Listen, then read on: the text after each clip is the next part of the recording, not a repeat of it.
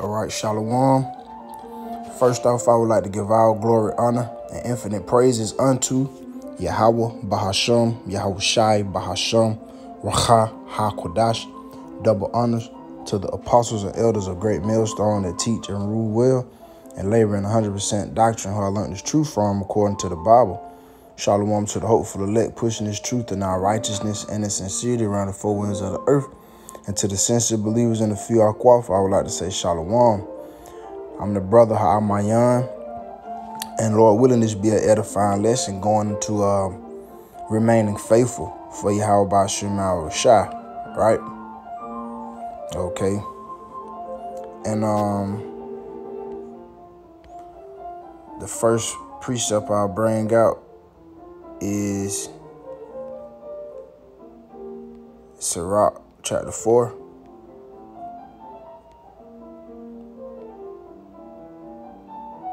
And verse 28, it says, "Strive for the truth unto death, and the Lord shall fight for thee." It takes faith to keep striving. It takes faith to keep going. It takes faith, okay? And what we learned, what the scriptures say, right?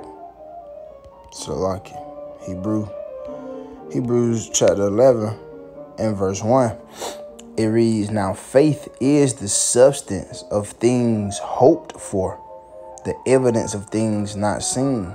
Yahweh Shai, our Lord, told Thomas, "You have seen me," right? As a matter of fact, let me grab it. Book of St. John, chapter 20. And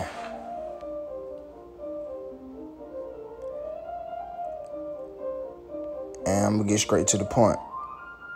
Verse 29 reads, Yahweh Shai said unto Thomas, "Because thou hast seen me, thou hast believed. Blessed are they that have not seen and yet have believed." We haven't physically saw our Lord Yahweh Shai.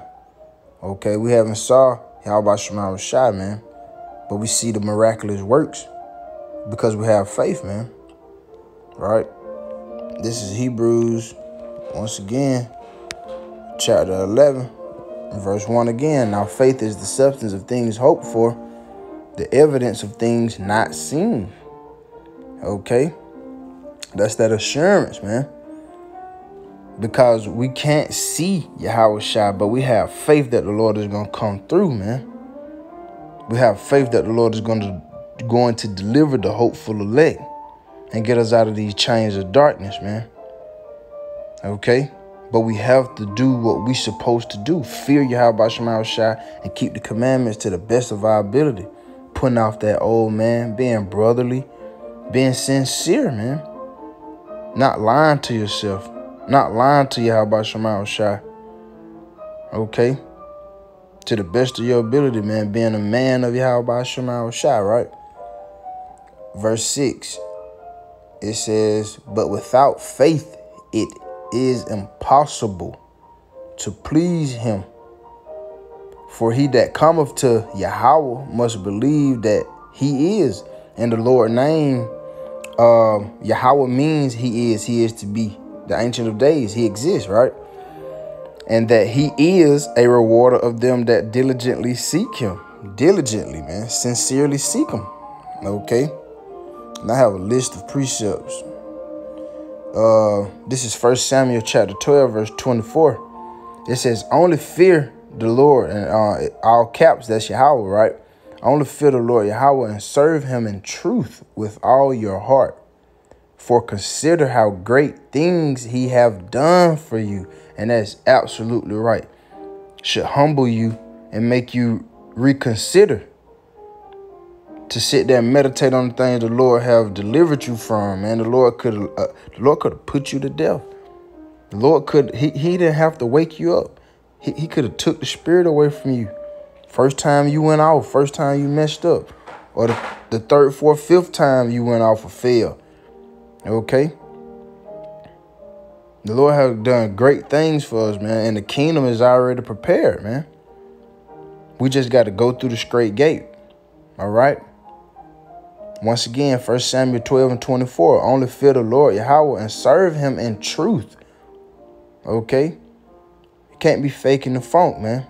And sincerity and truth is how you worship Yahweh Shema Shah, in spirit and truth, man.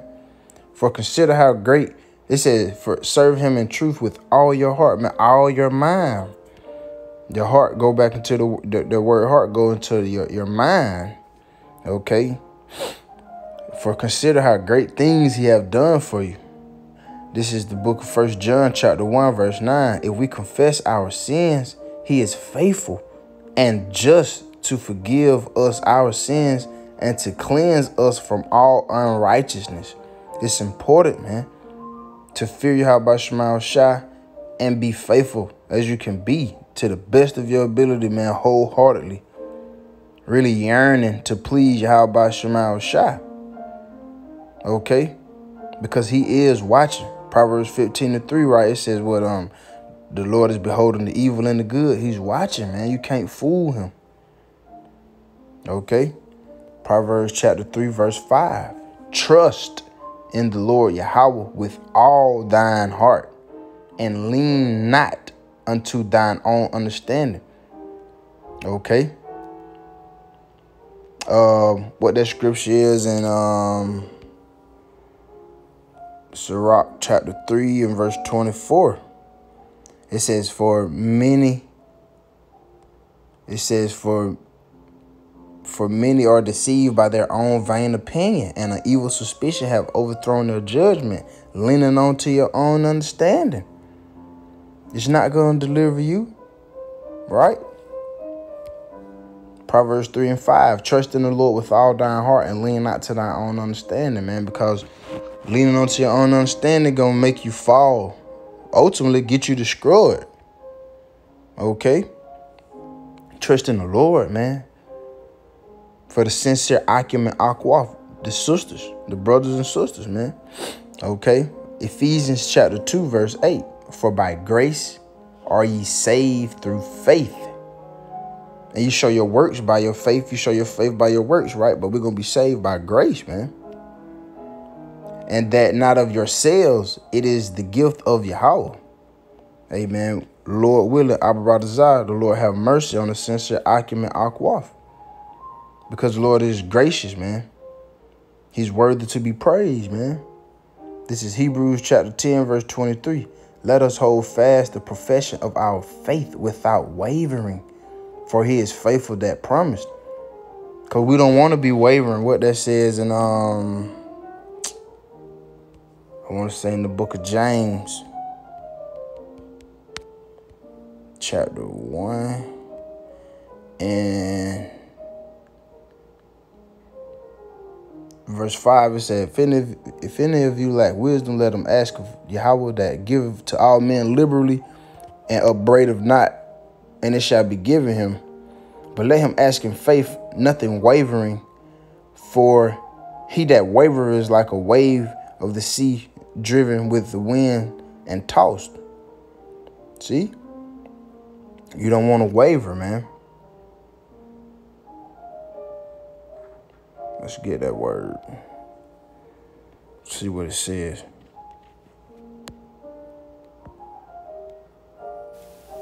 Strong's G 1252. Diakrino. It says to separate, make a distinction, discriminate, to prefer, to learn by discrimination, to try, decide, determine, give judgment, decide a dispute, to withdraw from one, to separate oneself in a hostile spirit, to oppose, to hesitate, man, to doubt. Hey, man, we don't want to doubt, man. The Lord don't want no hypocrite, man. And I'm talking to myself first and foremost because why? The Lord is watching, man. Okay, going back into Hebrews chapter 10, verse 23 again. Let us hold fast the profession of our faith without wavering, without doubting. For he is faithful that promised, man. Yahweh Shema Shah is faithful. Proverbs 3 and 3. Let not mercy and truth forsake thee. Bind them about thy neck, write them upon the table of thine heart, man. We got to hold fast to what we have. Luke chapter 16, verse 10. He that is faithful in that which is least is faithful also in much. And he that is unjust in the least is unjust also in much. Whew. Hey, man, it's important. The Lord is going to reward the faithful, man. The meek shall inherit the earth. Deuteronomy chapter 6, verse 5. And thou shalt love the Lord Yahweh, thy power, with all thine heart, and with all thy soul, and with all thy might, man. That's right.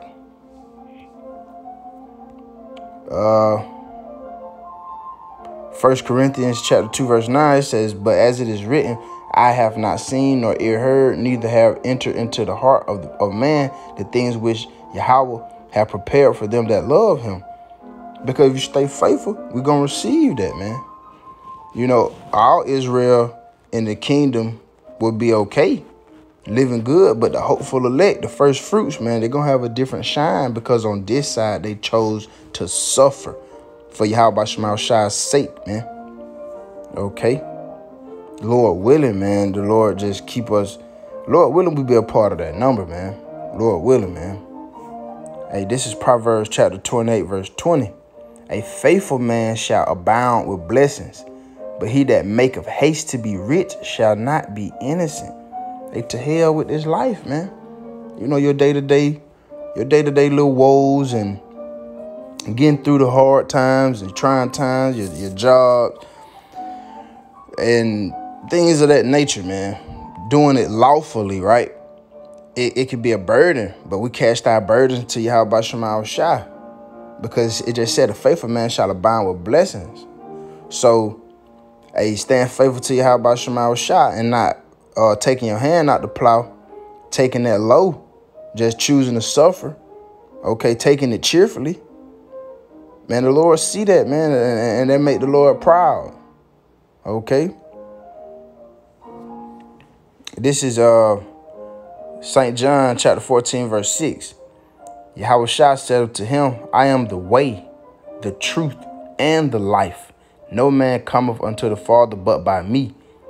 The Lord is the mediator, man. He's the sacrificial lamb, man. He paid that price, and we've been bought back with a price, man.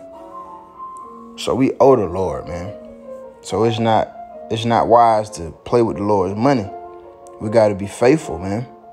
Not slothful, but faithful. This is 2 Chronicles chapter 19, verse 9. And I just want to speak on that particular verse again. You can't come up some other way, man. You got to accept Yahweh Shema Shai. Okay? 2 Chronicles 19 and 9. And he charged them, saying, thus shall ye do in the fear of the Lord, Yahweh Shema Shai, faithfully and with a perfect heart, man. Hey, let's remain faithful, Lord willing, man, because the Lord is watching us. And we want to remain blameless, without spot. Okay? Lord willing, man. Once again, Lord willing, it was an edifying lesson. I would like to close out by giving all glory, honor, and infinite praises unto Yahweh, Bahasham, Yahweh Shai, Bahasham, Racha HaKodash. Double honors to the apostles and elders of Great Millstone that teach and rule well and labor in 100% doctrine, how learned this truth from according to the Bible. Shalom to the hopeful elect pushing this truth and our righteousness and the sincerity around the four winds of the earth. And to the sincere believers in the few akwaf, I would like to say Shalom.